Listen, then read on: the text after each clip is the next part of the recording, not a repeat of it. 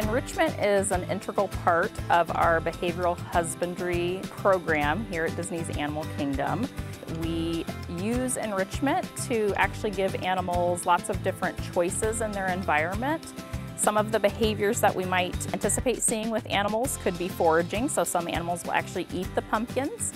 Some animals are going to interact with them by shredding them. We want to make sure that our animals have opportunities to showcase their natural behaviors. The guinea pigs behind us, you can see it's a pumpkin, but we've shaped it into an island in a tree, and it's great enrichment for them. We gave them that beautiful pumpkin that they're able to enjoy eating and to be able to sit under as they're eating it. We love to provide pumpkins for our animals during the fall. That gives our animals the opportunity to have a novel experience with them, so they only get to see them about once a year. Keepers really enjoy being able to carve them in unique ways, and our guests think that this is a highlight of their visit.